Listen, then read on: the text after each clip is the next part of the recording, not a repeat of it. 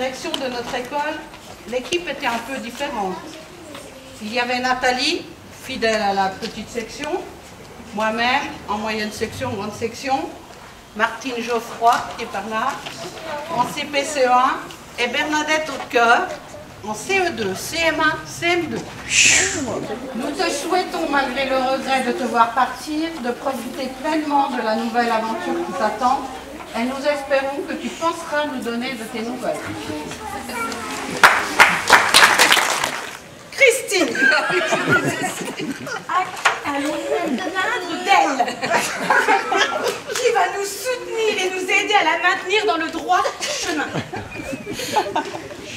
Si ça ne va pas, de toute façon, on a un plan. On te l'envoie en Calédonie pour sa retraite. Les repas et les frites de jeudi vont bien nous manquer. Plein de gros bisous. Les élèves de CE1, CE2. Gros bisous aussi, ma belle.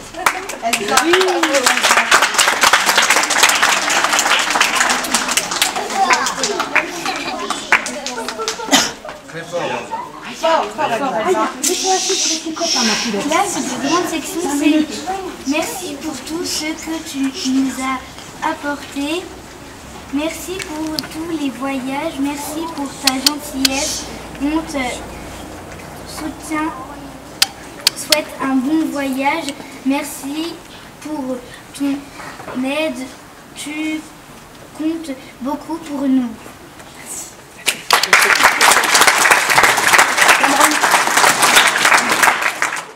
Et je pense que voilà, je suis très fière d'avoir été la directrice de cette école.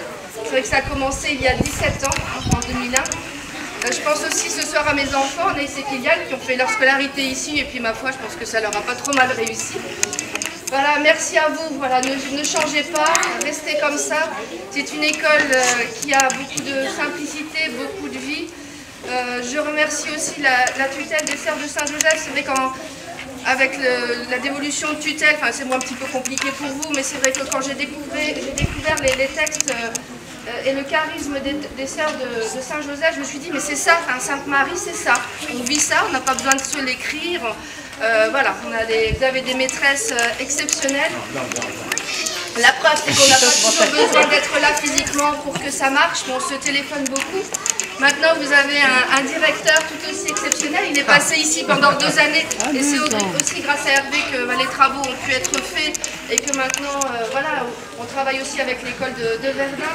Voilà, c'est pour tout ça que ça continue à vivre. Merci à tous les parents aussi d'être nombreux là ce soir. Merci à Patrick, notre fidèle compagnon. Voilà, j'en oublie beaucoup. Merci Monsieur Pierson également. Ça me fait très plaisir de vous voir ce soir. Et puis continuez comme ça, continuez dans cette gentillesse, travaillez bien toute l'année scolaire. Parce que nous on a l'impression de prendre le train à l'envers. Hein. Tout le monde rentre, bonne rentrée, et nous on part. Donc c'est un petit peu bizarre. Et puis je pense très fort ce soir aussi, et comme hier à Jean-Marie. Ah oui. Voilà. Ah oui. Ouais. Merci à Martine, oui. Voilà, à Bernadette. Comme quoi on voit, une fois en retraite, on garde la pêche, la forme. Et puis surtout, n'hésitez pas, si vous voulez venir nous faire un petit coucou, bon, il y a de la distance, mais ça sera volontiers qu'on fasse ce repas. Et puis de toute manière, j'enverrai des nouvelles, hein, ça c'est promis. On espère bien. Voilà, on va l'applaudir aussi parce que...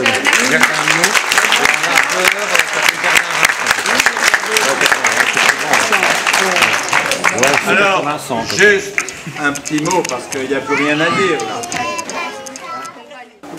Valérie l'a dit, et je l'ai souvent dit ailleurs, là où j'ai pu exercer, l'école Sainte-Marie de Stenay est pour moi le type même, le prototype même de l'école catholique. C'est cela une école catholique. C'est une école universelle, ouverte à tous, où les relations entre les personnes sont des relations vraies, des relations simples, des relations fraternelle et amicale, et où nous n'avons qu'un seul objet, un seul but, c'est faire grandir les enfants dans l'harmonie, dans le respect, dans la joie et dans la sérénité. Et Valérie a conduit cette école depuis 17 ans dans cet esprit-là. Et je crois qu'on peut l'applaudir encore une fois.